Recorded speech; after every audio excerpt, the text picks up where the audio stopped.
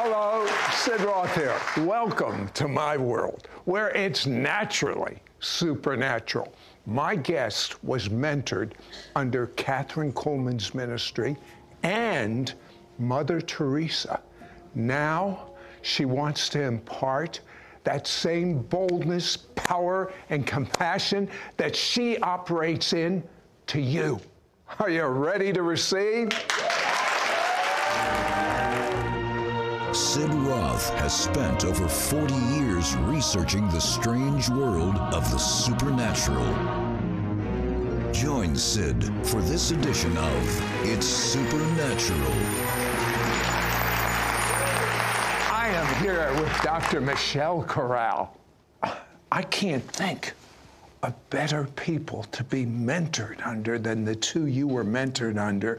But your first encounter with the supernatural was when you were 17. When I was 17, I experienced the power of God being saved. You know, I was listening to an altar call, touched by the power of the Holy Spirit, but a battle was going on within me, not because I didn't want to receive Christ, but because I think my situation, my battle is like a lot of people. You wonder, if you go to the front to receive Jesus, can you live for God? And I didn't want to be a hypocrite. I thought, oh, I would love to receive Christ.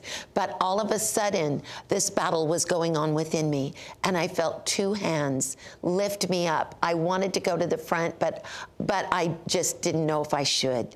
And two hands lifted me up, and before you knew it, I was in the front, weeping, and it lasted 3 days.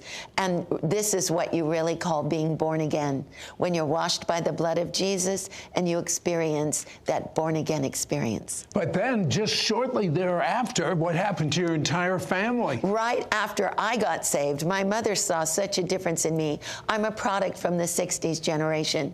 And she noticed such a difference in me that she wanted to go to the place that I was going. She became born again, and my entire family became born again, and they're still serving God to this day. Something happened to you. The very similar thing happened to me. In fact, we had that great miracle of salvation about the same time. Yes. And then I got a phone call from a woman called Kathryn Kuhlman.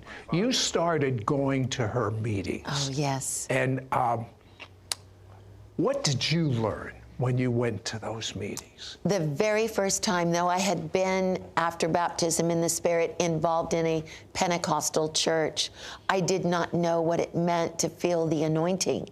And for the very first time in my life, when I went to Miss Kuhlman's service, I saw the presence of God. I actually saw the glory of God in that meeting. I was up on the third balcony, and she started calling out someone that was blind. And all of a sudden, the room turned dark, and I saw like a rod of lightning starting on one end of the pew all the way to the other end of the pew, and it touched a little boy who had been blind from birth, and he was completely healed in that service, and it changed my life forever.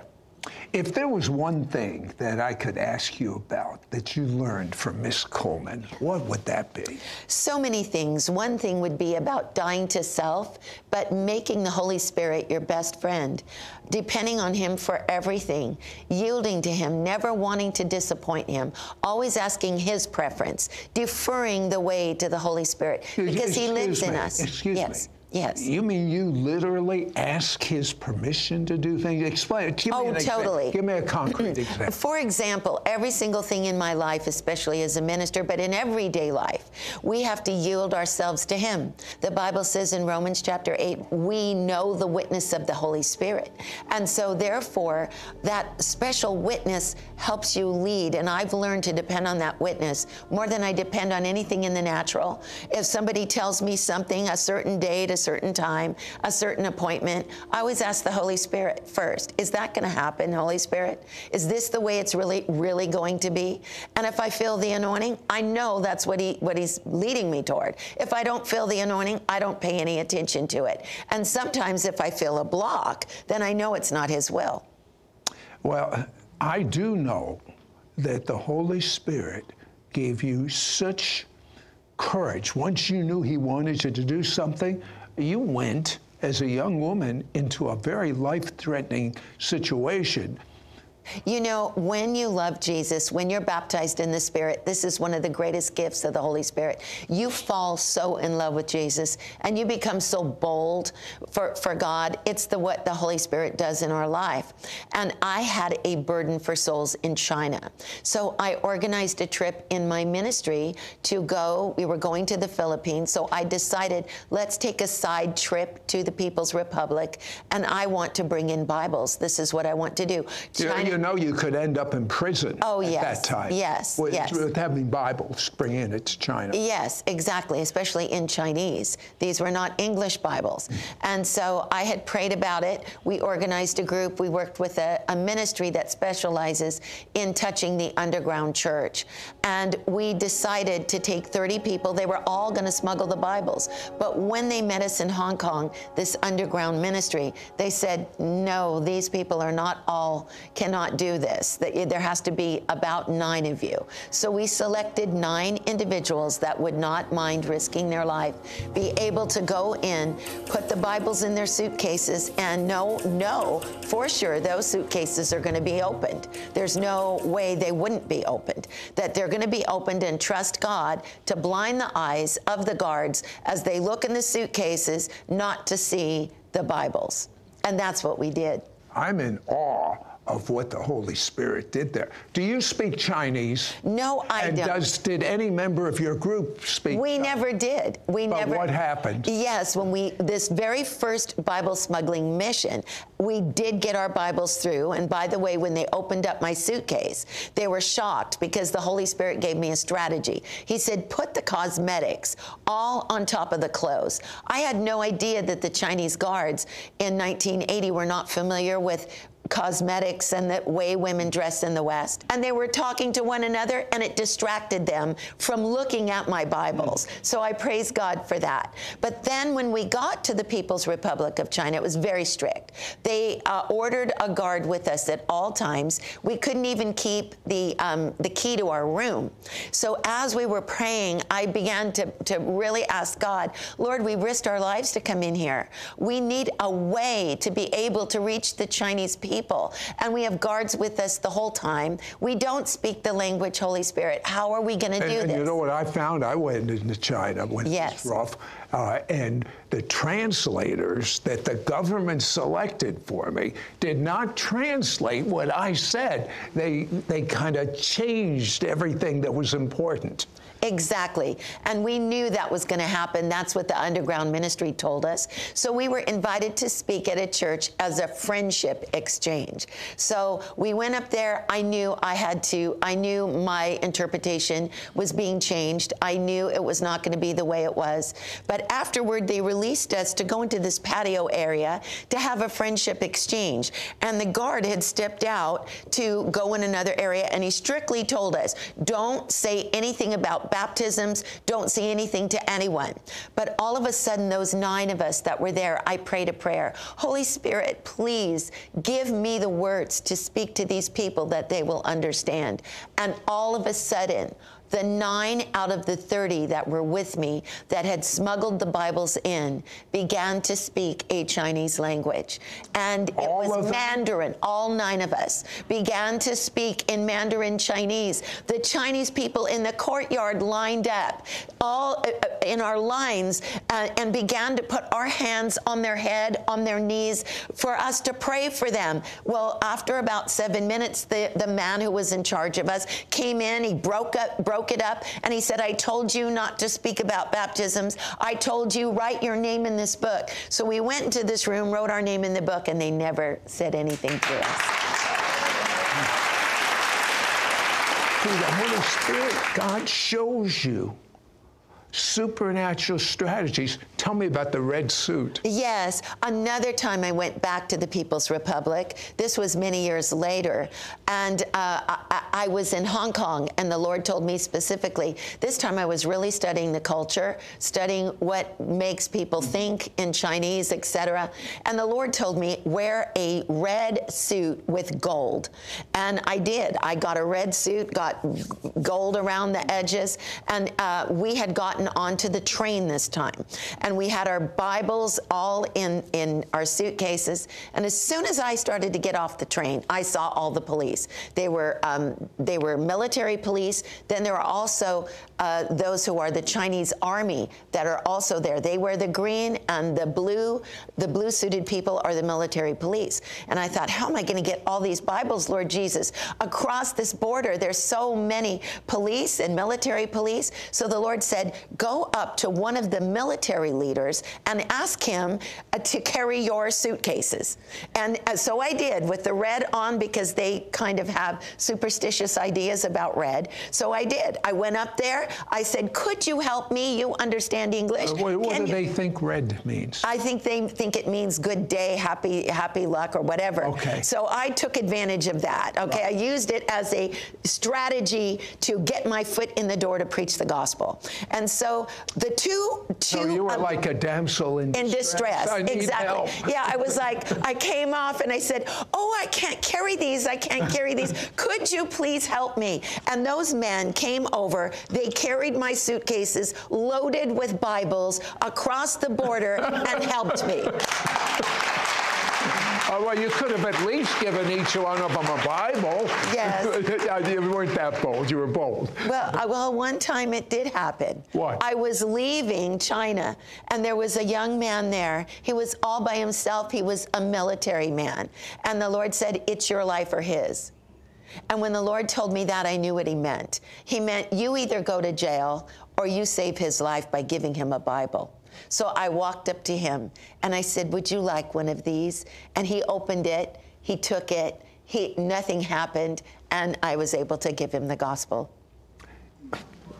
We have a Hebrew word. That is chutzpah, nerve. Now, Dr. Michelle's anointing, just as is happening right now, got stronger when she met Mother Teresa. How would you like to walk in the same kindness and compassion as Mother Teresa? We'll be right back for that contagious anointing. Prayer is an essential part to access every one of God's promises and blessings for your life. And praying daily in your God-given prayer language is so important in light of the times we are living. Introducing the brand new Sid Roth God Talk app. With this new prayer app, you will be able to set a reminder for when you want to pray. Let others know the time you spent in prayer each day for accountability. Take advantage of our worldwide prayer app community to lift your prayer requests to God. It includes a video teaching on how to receive the baptism of the Holy Spirit and how to effectively pray the supernatural language that God has given you on a daily basis. Watch our TV archives and ISN, our It's Supernatural network, to build your faith to believe God for the impossible. The app is free and available for iPhone, iPad, or Android devices. Just go to your device's app store and search for Sid Roth's God Talk. Many viewers report testimonies as a result of watching It's Supernatural. I want to thank the Lord for your program. You are a blessing to this generation. I've been suffering and treating a recurring fever for 2 years, and it's become drug resistant. I watched your show with guest Robert Henderson speaking on the courts of heaven. The fever left immediately when I said the court of heaven prayers with him. To this day, I'm still healed. My name is Ruth. For many years, me and my family have been watching your show, and we are all greatly blessed. When life seems hard, I just turn to your videos, and the Lord touches me, gives me faith to go on. I've received healing and deliverance so many times when the enemy has tried to knock me down. The Messiah, our Lord Jesus Christ, is a great blessing to us through you. If you've been touched watching It's Supernatural, share your testimony at sidroth.org/praise. You know, I am so intrigued. I never met Mother Teresa.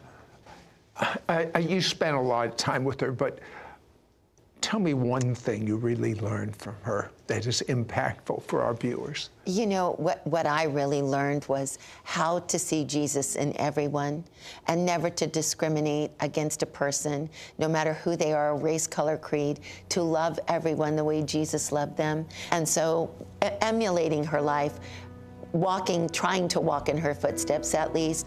There were no unimportant people. No, Mother would take a person off the streets and someone who was given up for death, and she would make that person feel as if they were the most important person in the world.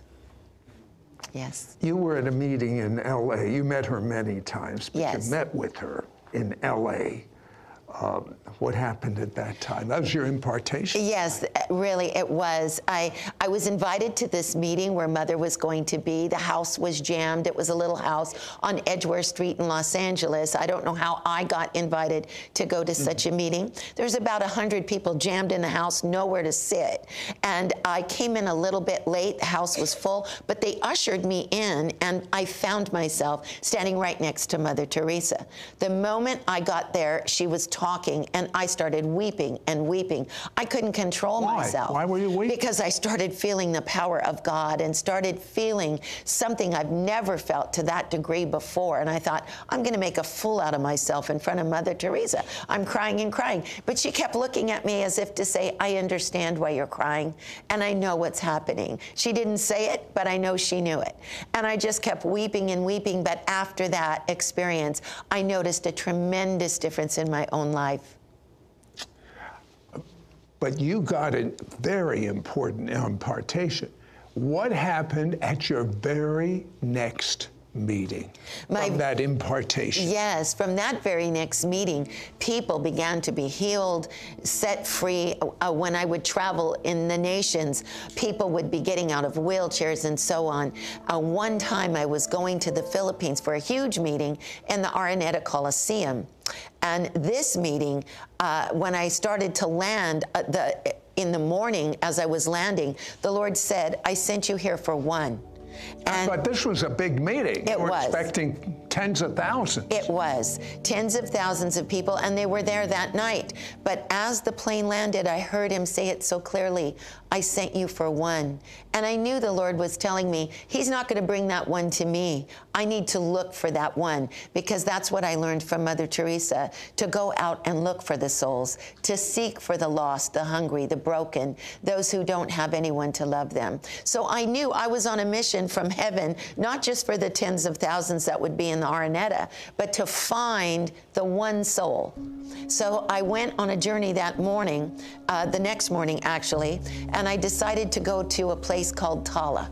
Tala was a leprosarium, and I felt in my spirit that that person would be in the leprosarium. So I asked the nurse permission, can you take me through this leprosarium? Just take me through. I would like to give little gifts to the people, pray for them, and I knew in my heart I would find that person there. I know you were looking for one, but yes. What does it look like when you see a bunch of lepers? What did they look like? They were, many of them had different forms of leprosy, and some of them were much more advanced But than you others. realize it's highly contagious. Yes. And that didn't bother you? It didn't, because I was on a mission from God. So I went from ward to ward praying for the people, and I thought, is this the end? So I asked the lady, I said, is there one more ward? And she said, yes, but they're not all leprosy patients. There's some other patients, and I didn't know if you'd like to go to that ward. I said, oh, yes, I would. All of a sudden, she said, half of the ward is leprosy, half the ward is other diseases. I walked in, and there she was. She was sitting there. She was around, to me, she looked like she was 10 years old. She was covered with leprosy from her head to her foot. Is that a painful disease? For some it is. For her particular type of leprosy, it was very painful. She had marks all over her face, on her arms, everywhere. And I stood there for a few minutes, and then I said, hello, sweetie. I said, would you mind terribly if I put you on my lap and if I got to meet you? And she said, no, ma'am. She was so polite. She said, of course. I bet no one did that to her. I don't think so. So I put her on my lap, and I began to just stroke her head. And I asked her how old she was, how long she'd been there, what her name was. And I'd been there for about 10 minutes, and I knew I had to leave. And they were telling me, you got to get back because it's 2 hours back to Manila. So before I left, I said, I'm going to put my name on these little stickers that she had. I'm going to write, Jesus loves you and Auntie Michelle loves you. So I put stickers everywhere I could. And I assigned someone from the Philippines to look after her, to go and visit, because later I found out she was an orphan. So I left her there. I assigned someone to follow up on her. I got an email 2 weeks later. She was totally healed of her leprosy. Hallelujah. My goodness. Now, but there's more.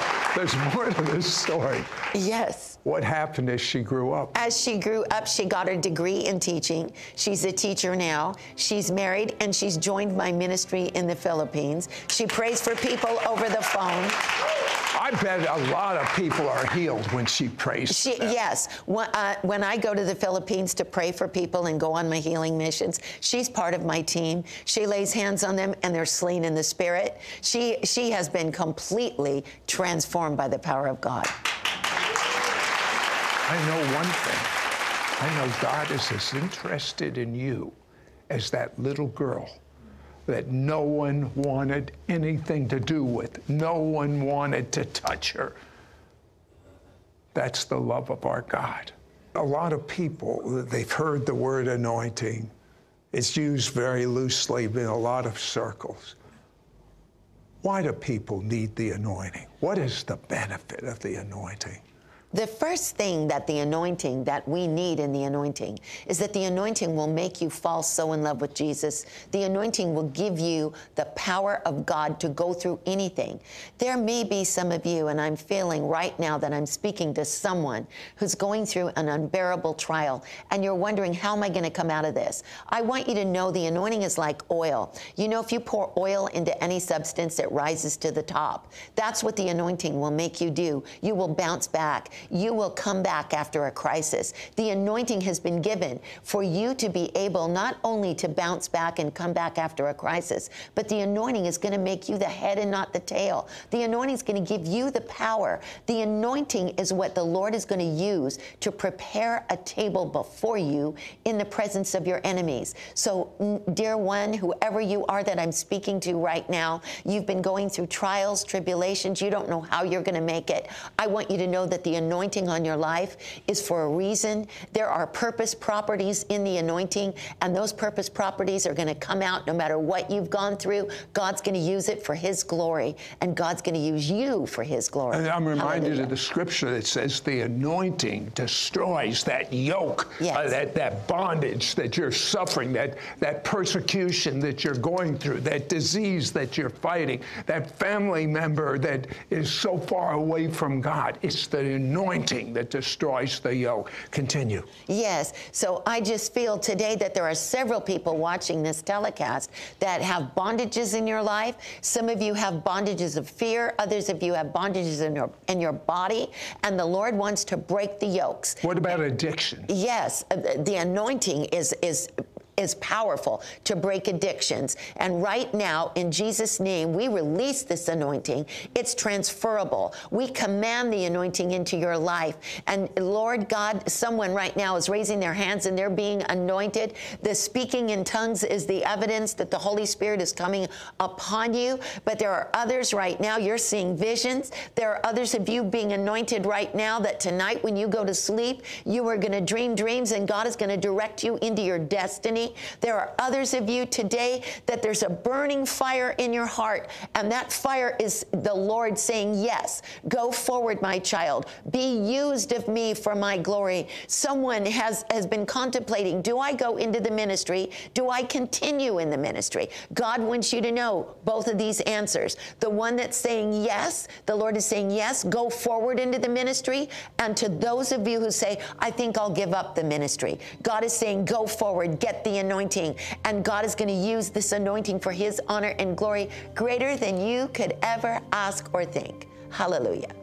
Amen. That means so be it.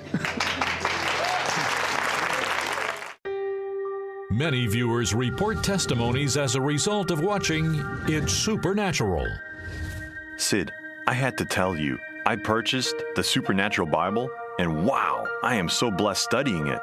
I have a Dakes, the One New Man Bible, an NIV, an Amplified Bible, and the Supernatural Bible is the best I've ever read. Thank you for offering it. Last year, my eyes began turning, and I had strabismus in both eyes. My right eye turned outwards, and my left eye turned inwards. I put my hands on my eyes when the preacher was praying. My eyes started blinking rapidly. Then the speaker said to go check yourself. So I looked in the mirror to check my eyes, and they didn't wander. Then I asked my mom to examine my eyes, and she saw that they didn't wander, and they still haven't. God healed my eyes completely. If you've been touched watching It's Supernatural, share your testimony at sidroth.org/praise.